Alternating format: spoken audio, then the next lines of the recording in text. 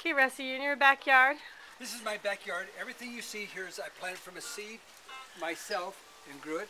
And this composite that I have here, I'm going to take and put this right here in this tree. Right, this is an apple tree.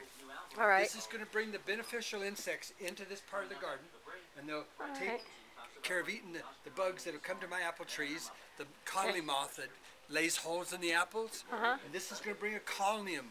Once those beneficial insects come in, they lay their eggs in your garden, and then they hatch out all year long, and they eat the bugs as they arrive. Now, if you don't keep a certain amount of bugs in your yard, the beneficial insects will leave. So you got to keep a certain amount.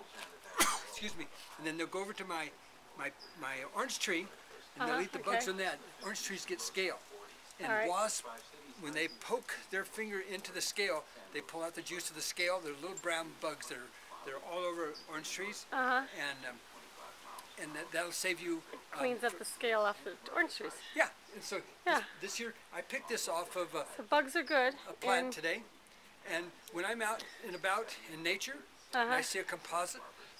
Such as yarrow. Yarrow is a perfect composite. It's the yellow flower that they use for dry arrangements, yellow or white.